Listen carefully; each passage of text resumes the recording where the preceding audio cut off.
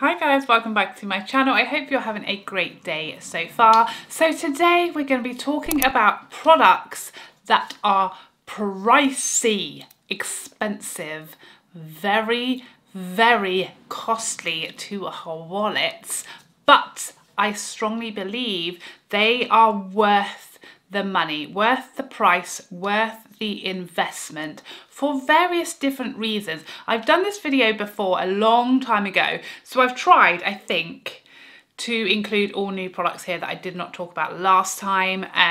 Yeah, you know, you gotta mix it up, I guess. So the first products I'm gonna talk about that are worth the money to me, I guess that's an important speculation because they're not gonna be worth the money to everybody, but for me these are worth what they cost me, and they are the Synergy Pro Face Set. So this is 5 brushes. The Synergy brushes, we know they are expensive, but my goodness, I've had these, I mean, time in 2020 is a strange little number, isn't it? Who knows how long it's been? I think it's been a few months. It must have been a few months because we've been in lockdown now for a few months. Oh, goodness me. And they definitely were purchased prior to that happening. So yeah, I've really got to know these brushes. I've used them many times. I've used each of these brushes for various different things.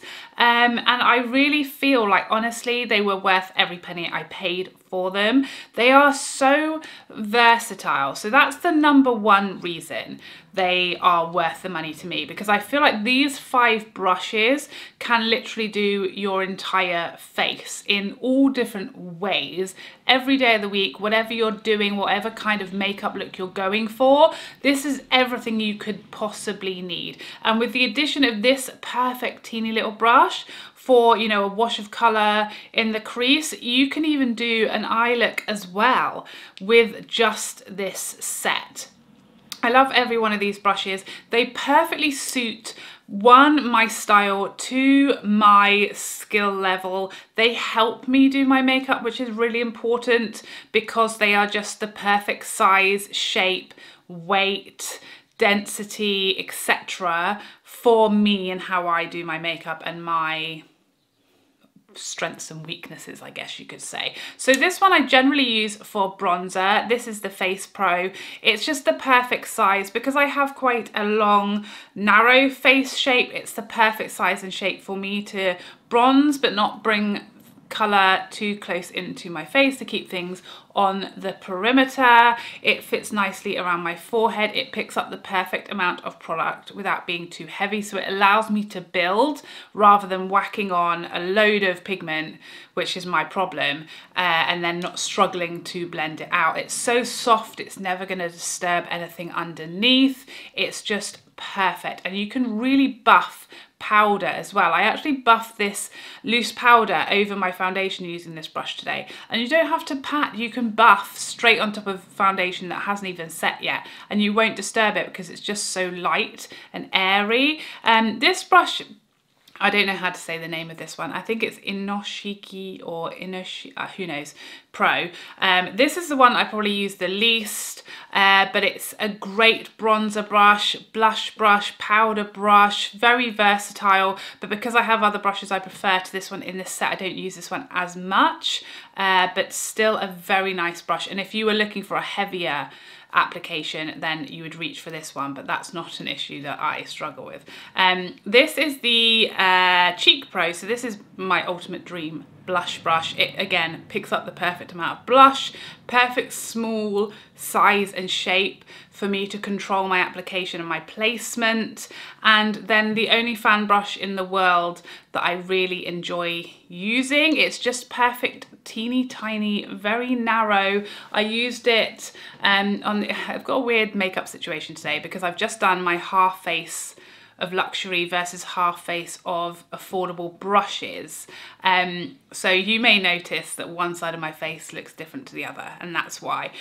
This is the side I used this brush on, and I used it with the Hourglass strobe lighting palette. If you watch my review, I very much struggled with that palette because it was just too much, as you can probably see on this side of my face, which I used my Sigma fan brush and got a very heavy metallic looking application. I've tried to sort it out now, but it's very hard to control that palette without it being too much for my preference. This brush manages to do a beautiful melt into the skin, natural glowy application with the most bonkers metallic robot-like product that you could possibly imagine. It's just a delight. These brushes and my Refa brushes, I would say the same thing about those. Totally worth the money for me.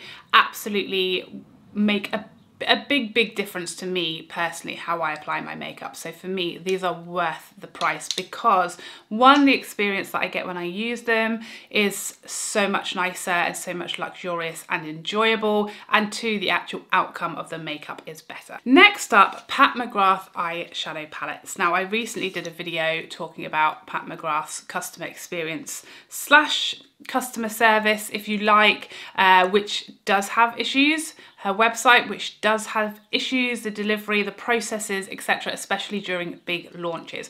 But taking that to one side and looking at the actual product, which I have never had an issue with, these eyeshadow palettes to me, her mothership palettes, her large kind of flagship products, these are worth every penny. To me, again, to me. Depends on your preference, depends on how much you enjoy eyeshadow, depends on how much you enjoy this type of eyeshadow. But for me, this is just heaven, and there is just nothing else like it. There really isn't, especially these shades on the end. I mean, this one, this is the Divine Rose palette, by the way, the original Divine Rose. This shadow, every time I put this on my lids, I have questions from people. What have you got on your lids? What palette is that? I love the fact that you get like 3 different shadows in one pan, like this shift of these shadows.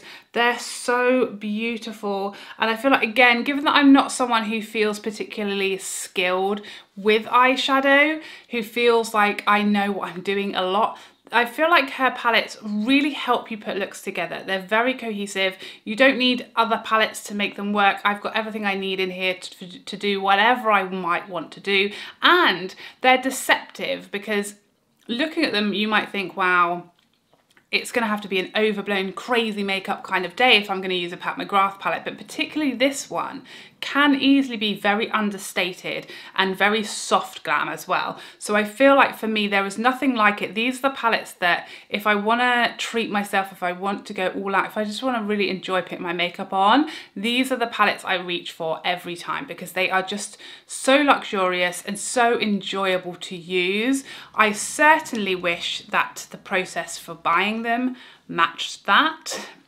That would even make it worth more money to me. Like, she could put the prices up if she likes. No, don't do that. Don't do that, Pat, for crying out loud. Next up, another product that is absolutely worth the money to me because it offers something totally different and unique. And these are the Lisa Eldridge lipsticks. As you can see, I like them a lot. I do. I have 5 of them. I have Velvet Decade, Velvet Myth, Go Lightly, which is my absolute favourite, Velvet Jazz, and Velvet Muse. Again, it's a treat to use these lipsticks. They are so heavy and weighty, and they're just the most beautiful packaging. The lipstick itself is like a work of art. Do you see that texture on there? I mean, who else is doing that? It's just stunning. For lipsticks that are matte lipsticks, they're so easy to apply and smooth and rich and comfortable. In fact, they even feel like hydrating on the lips, which for a matte lipstick, it doesn't exist like that. All matte lipsticks are drying on the lips. These just feel like heaven, like heaven. And the shades, you know, everything Lisa does is just so beautifully thought out and just so well refined. And you can see the time and the care and the processes that she goes through in these lipsticks. They're just like nothing else. My absolute favourite lipsticks. I think they're worth every penny, and they aren't insanely expensive either. I think Lisa's priced them extremely reasonably for the quality that you get, for the unique experience that you get with these lipsticks. They are just a joy. Next up, a bronzer, and I know I've spoken about the Marc Jacobs whatever they're called, Tantalized bronzers, you know, the ones, the big ones. Those are really worth the money as well to me. One, because they're beautiful, lovely bronzers with a gorgeous formula, but two, you get a lot of product. And the bronzer that I'm going to talk to you about today is the exact same way. And this is the new Charlotte Tilbury Airbrush bronzer. This is the shade Tan, the third shade. I mean, for a start, this packaging is just glorious. It's beautiful. Do you see how large this is? Nearly the size of my whole head. And it is gorgeous. This pan, I mean, see how flipping my whole hand, almost my whole hand. It's a gorgeous bronzer. It's the bronzer I'm wearing today. I like this as much, possibly even more than I like my Marc Jacobs bronzer. I'm currently trying to decide between those which is like my ultimate favourite, and I think it may be this one. I do miss the lovely smell from the Marc Jacobs. This is it just here. It's so natural. It's the perfect warm bronzer because it's not orange, but it is warm, which for me in summer is what I need because my skin does get very warm. So if I continue to use cooler bronzers, they start to look more grey on me in the summer, but this one, it just blends like a dream. You get so much, 16 grams. I feel like it will last you a lifetime. So yes, it is expensive, but you're never going to need another one. Put it that way. It's gigantic, so it's very generous. The packaging is stunning, luxurious, absolutely, it's just beautiful and a joy to use. You also don't use much either. I feel like with the Marc Jacobs bronzers, I probably use more and build them up, whereas this bronzer, you need the smallest amount and a little goes a long way. So for that reason, you're really getting a lot of value for money. Next up, a product that's pretty new for me, and this is the By Terry Brightening CC Serum. I think this is stunning. This is the shade Sunny Flash, so shade 4. This does for me something that no other product does, and it gives me the most stunning, glorious skin for no makeup days. So I know I've spoken to you guys before about how, you know, and you noticed that in summer my body gets very tanned and I keep my face as much as possible out of the sun. I do pick up sun colour on my face because it's almost impossible not to, but I do my very best. So I use factor 50, I use a visor if I'm going to be out in the sun. I top up, I don't wear makeup and I just top up my SPF wherever possible if I'm going to be out in the sun. So I'm very, very careful, and I'm always constantly exfoliating my face, and skincare etc will strip any colour that builds up, whereas that doesn't happen on my body. So my body gets way more tan than my face, which is fine. I match to my body when I'm wearing foundation, but on days when I'm not wearing makeup, it can look a little strange, let me tell you. It can look a little ill because but having a huge difference. I mean, being pale is not an issue. Being fair is a glorious, beautiful skin colour to have. However, when your body is very tanned and your face is 25 shades lighter, that makes you look very ill and ages you as well, or it does to me. So this product is exactly what I've been looking for. I don't want to tan. I don't want to apply fake tan. I'm not really a fake tan fan in general, but especially not on my face. I don't want to put extra product or anything that's going to clog pores. I don't want to put anything that's going to leave a stain or leave a colour. It's not a tanning product. It is not going to leave a colour at the end of the day or anything like that, but it just has a bronzy glow tone to it. It's not a foundation or anything even close. It doesn't have any coverage. It's a serum with a glowy sort of bronze tone to it. It leaves my skin so glowing and smooth and refined. It blurs imperfections and lines. It gives me the most glorious, healthy glow, and it just takes like the edge off the paleness to my face. So it's not going to even up my face and my body, but it just makes the contrast less harsh, less stark, and it's just beautiful. The smell is heavenly.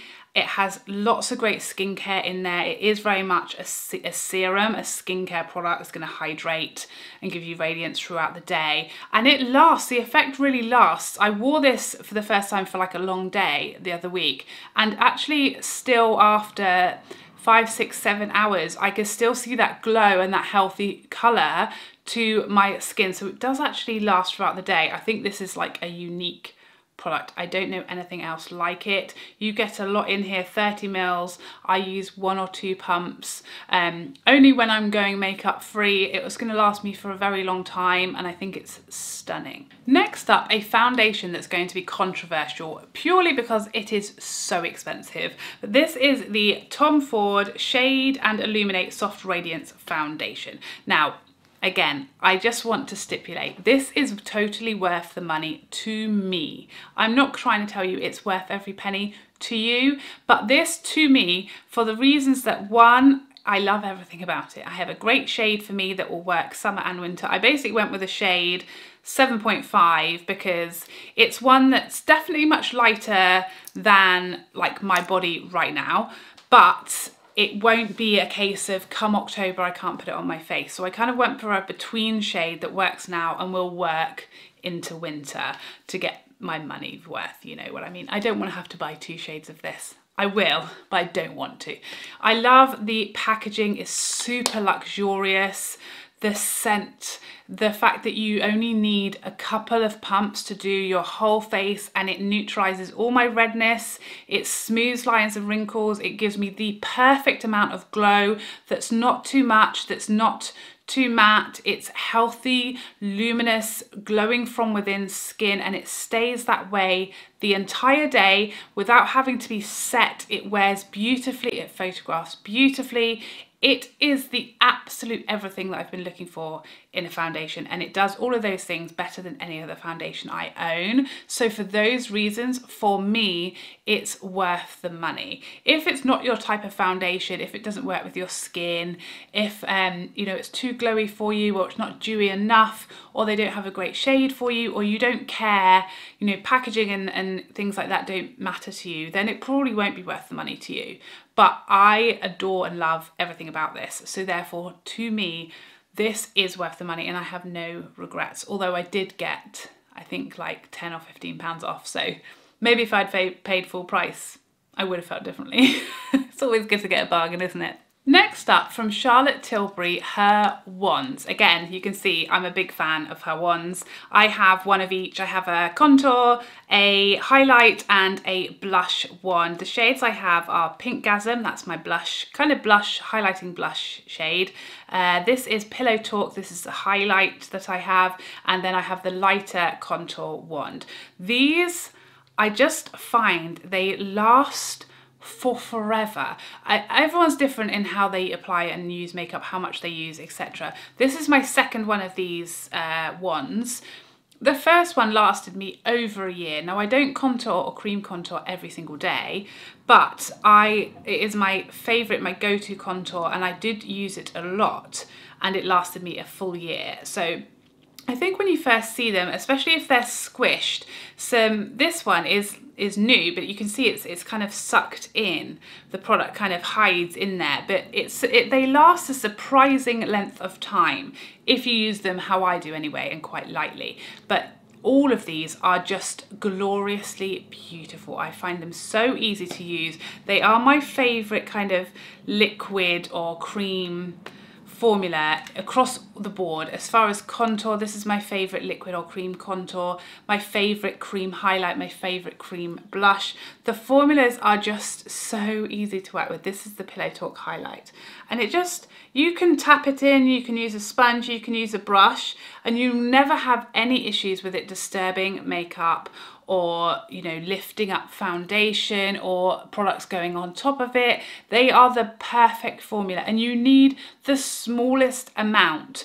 The finish of these is just perfect. I find the contour wand is very foolproof or idiot proof if you're me, because you just literally draw it on using the wand. I know not everyone is a fan of these sticks, the little sponges, but I really like them. They make it very easy for me to contour because I don't have to apply with one brush and then use a different to blend it out. I can literally draw it on exactly the right size and shape and then blend in, and it blends out so easily. It removes any fear, any issues with cream contouring that you might have. It's absolutely foolproof. Same thing with the highlight, same thing with the blush. It's so forgiving, very easy to correct mistakes, very difficult to go too much or too far, or, you know, end up looking clown-faced. They are just foolproof, and they last for forever. Even though lots of people seem to think it looks like there's not a lot in here or they're too small, they really do last a long, long time. Absolutely love them. They're a real favourite of mine. Next up, Natasha Denona's Face Palettes. So this is the Love Glow Cheek Palette, and then this is the Tan Bronze and Glow Palette. These are some of my all-time favourites, and I think they offer such good value because, one, you get this insanely beautiful packaging, but you get 4 products in here. Again, a lot of product altogether. How much are we talking? So they're all different weights in the amounts, which isn't helpful for me to try and do maths.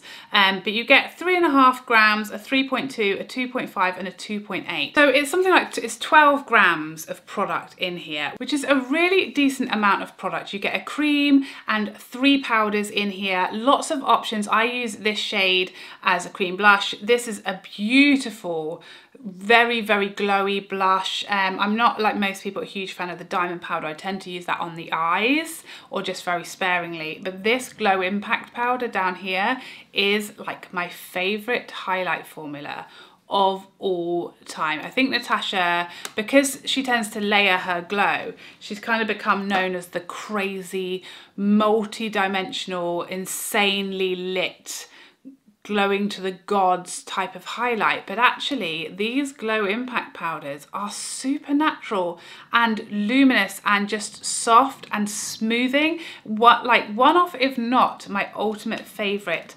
highlight powder. I mean, this palette is, you can see how much I love it. It's disgusting. But again, this one at the bottom is her Glow Impact powder, and this is like my go-to natural, stunning, beautiful, like everyday type of highlight that melts into the skin, doesn't emphasize texture. This palette in particular, because you're getting a cream highlight, 2 stunningly beautiful powder highlights and a bronzer. You can do your whole face and your eyes with this one palette. And again, they are expensive, but you get a lot of product. It's going to last you a long time. You're going to use to death. You're going to use everything in here all of the time. I think it's such a clever purchase.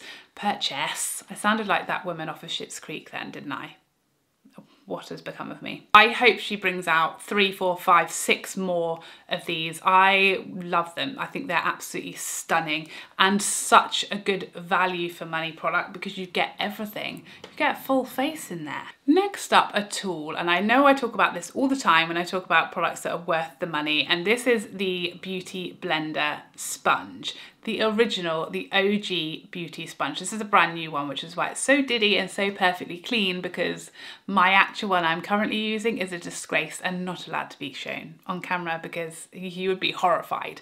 But the reason this is worth it to me is longevity. I have used so many of these beauty blenders. I have tried a lot of other sponges that are on the market. I always say other beauty blenders, but there's only one beauty blender. The other are beauty sponges, etc. They have different names. I understand. I've tried the Real Techniques, I've tried Tarte's, I've tried Fenty's, I've tried the, was it the Dior one? I'm trying to think what that one was from now. I've tried lots and lots of sponges, put it that way. And while some do the job pretty much as well as the Beauty Blender, what I find a lot of them don't do as well is last and stay perfect for anywhere near as long as I find this one does. My beauty blenders, I mean, I clean them every single day, every single time I use my makeup. use one in my makeup, I will clean it and treat them real nice, I promise you. But they easily last 6 months for me without any kind of tearing, ripping, falling apart, crumbling, anything like that. Whereas I feel a lot of the cheaper, more affordable sponges on the market will last a couple of months before you start to have issues, before they stop performing as well, before they start drying out or not picking up water, not cleaning as well, or actually starting to tear or crumble. And this one lasts 2 or 3 times longer than any sponge I've ever tried, and so therefore it's actually not more expensive, it's more economical. So for me, the initial outlay for this sponge is a lot more than a lot of other sponges, but it lasts so much longer and better than the others that to me it actually works out as a much better purchase for your money. And last but not least, this is the Charlotte Tilbury Pillow Talk eyeliner. One of my favourite purchases of the year so far. It's just an eyeliner. I hear you, I understand. And I'm not even an eyeliner girl, let me tell you. This is the pencil that changed all of that for me. I rarely ever used eyeliner until I picked this one up. And now I find it hard to not do a little baby wing with a liner every day, and that's what I use this for. So I use this to do a little flick, a little winged liner. This is the shade of it here, just the perfect berry deep rich shade, much softer and more natural and less harsh than a black liner or even a brown liner. But the formula of this pencil is so soft and forgiving that even me with my large hands and my heavy-handed, you know, over the top, overzealous application can do a beautiful winged liner with ease in seconds using this. It lasts all day. You can, you know, manipulate it. You can clean it up very, very easily. You can smudge it out. It's just the easiest liner to work with, the easiest formula, I can't speak today, can I? That I've ever used in a liner, and it's made me fall in love with liner and with wings. Even having hooded eyes, I can now do a winged liner that I can make work with my face shape, my eye shape even, and I just absolutely love it. And I think although it's a bit more expensive for a liner, which is not something I ever thought I'd spend more than a £5 on, because, you know, who cares, it's a liner, but it doesn't budge, it doesn't smudge, it doesn't bleed. You can use the slightest pressure to get a really crisp line, and it just performs so beautifully that I think it's totally worth the extra money versus a more affordable liner. So there you have it. Those are all the products that to me are totally worth the money that they cost. I would love to hear what you guys have been purchasing that you think, although it's so expensive, it has been totally worth the money for you, and how you feel about that product. Please let us know what yours are in the comment section down below, and I look forward to seeing you in a future video. Otherwise, take care for now. Bye bye bye bye bye.